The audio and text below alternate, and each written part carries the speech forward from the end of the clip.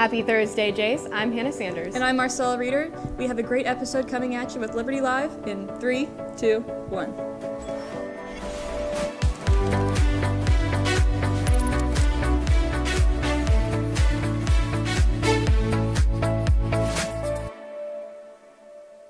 So I know the last few days have been kind of foggy and a little bit cloudy, and we've had some really strange temperatures. How have you felt about that, Marcella? You know, I'm just really surprised, with everything coming up in the solstice and it getting warmer. I'm really excited for warm weather and getting out. Let's head over to Brett to see about the weather.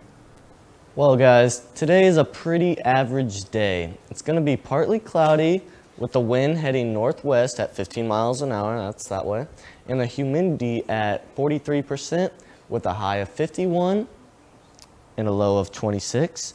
Tomorrow's going to be sunny with a high of 55 and a low of 45. And Saturday is going to be mostly sunny with a high of 67 and a low of 51. That's all I have for you guys today. Back to the front desk. Thanks, Brett. I'm definitely excited for the warmer temperatures, especially with spring break coming up. Do you have any plans for spring break, Marcella? I'm actually going to Palm Springs, California. I'm going to go to the desert, so hopefully I don't get too sunburned. But otherwise, I'm really excited. Yeah. So let's head it over to Peyton to hear about Throwback Thursday. Thank you, guys. Obviously, it's Throwback Thursday, so let's go ahead and throw it back to 1836, when Texas declared its independence from Mexico, and a temporary government was formed. Also on this day, in history, Rutherford B. Hayes was declared the winner of the 1876 presidential election. Also on this day in history, almost everyone's favorite childhood author, Dr. Seuss, was born today in 1904, writing books like Green Eggs and Ham, Oh, the Places You'll Go, and Cat in the Hat, all known for his rhyming and colorful illustrations.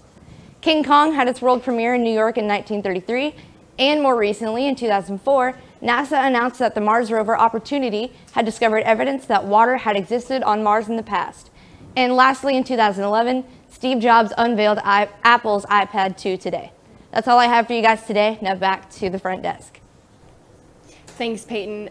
I definitely have loved Dr. Seuss's book and my childhood. They were one of my favorite books, so it's been a lot of interesting history that we've had today. Yeah, and like the iPad that came out, that's so weird that it was so long ago, but it feels like just especially like last with year. like all the products and everything. That's totally crazy.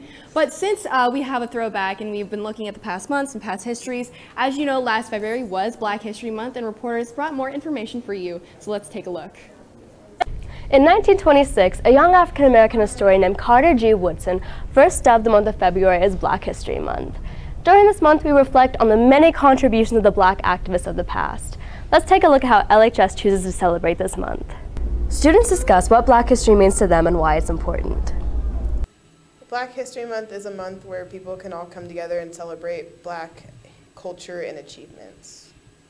It means celebrating Black culture and different figures that have helped influence the civil rights movement and different figures that have helped get African Americans where they are today.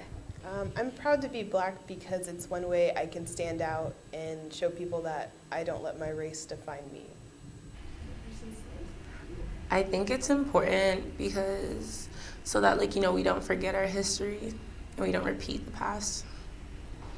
I believe that Black History Month shouldn't just be like a month, it should be every day. Yeah. A member of Diversity Council shares with us what they've been doing to celebrate Black History Month. We celebrated last week or the week before by people bringing in different figures like artists, so they could have been a poet or a musician or an author that has influenced them or that they really like, and then we would play a song by them or read a poem by them and then talk about how they've impacted African Americans. This has been Haley Stevenson, Jordan Autry. Now back to the front desk. Speaking of Black History Month, let's head over to Olivia Book, standing by with Erica Strauss in Diversity Club. I'm here with Erica Strauss. She's part of the leadership team with the Diversity Club. Now why don't you just start by telling us kind of what the Diversity Club is about? We celebrate what makes people diverse, so that could be race, sex, disabilities, things like that, and just being accepting and respectful of what makes people different. Now, February obviously is Black History Month. Did you guys do anything special to celebrate that? Yeah, for our first meeting, we had people bring in African American figure who has influenced their life in some way. So they could have been an artist, a poet, a singer, anyone like that who has helped influence Black culture. That's really awesome. Who was the person that you brought in? I brought in Stevie Wonder. Very cool. That's all we have for today. Back to the front desk. Thank you very much, Olivia. Now, we do have some things happening in the sports world right now, and Marcella Reeder interviewed Reggie Parks about an upcoming rugby tournament. Let's take a look. What's up, guys? I'm sitting here with Reggie Parks. He's on the Liberty rugby team, and we have a few questions for him. So can you tell us a little bit about what you guys hope to get out of this tournament coming up this Saturday? What we get out of this tournament this Saturday is I hope that we get first place, and I hope that we execute everything that we've been learning in practice and come out with a dub. Yeah. So I understand that you guys have a lot of new players. Do you think they're going to crack under pressure, or do you think they're going to do really well? Well, I don't think so, because we had a scrimmage Monday, and I think they did really good. A couple of our new players actually scored a lot of tries, so I think they'd be okay. Yeah. So you will be playing a big part this Saturday. Can you tell us a little bit about your position? Well, I traded positions this year to inside center from flanker last year, and I think they're just going to be dependent on me to do my job right, and I'm going to be dependent on them to do their job right. So it's your second year playing. Do you think your role as a leadership is helping them out? Right now it is, because I've helped them with a couple things that they need to know, and I know they can always come to me if they need help with anything. Okay. Is there anything else you'd like us to know? Well, if you can, be there at 11, 12, and if we win, we play at 3, and if we lose, we play at 2. Well, good luck to you guys. Thank you. You guys. Let's send it back to the front desk. Thank you, Marcella. Lumberjack Club will be meeting on Friday this week in room 609 from 7:15 to 8. This week we will hit the 2,000 pancake plateau. Our special guest for this event is the superintendent of Liberty Public Schools, Dr. Tucker. I'm here with Moroni Lenart to learn more. So Moroni, what is Pancake Club? Pancake Club is just a little thing that we do where every morning, Friday, we just make pancakes, hang out, and it's a lot of fun. How big has this club gotten? Because I've heard a lot about it and kind of what y'all have been doing.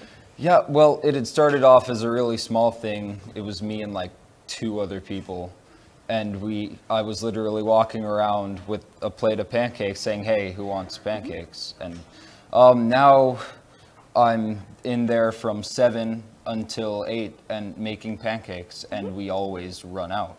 So were there any special reasons for you to start this club, or like why you wanted to be in the club?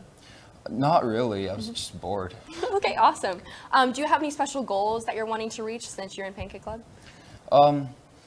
No, not really. It's more of a lot of people can't really get breakfast because they're rushing or something, so I just want to help out, you know? Okay, awesome. Well, thank you very much, and make sure to come to this special event. Before we come back, we're going to toss to a quick commercial. Thank you so much.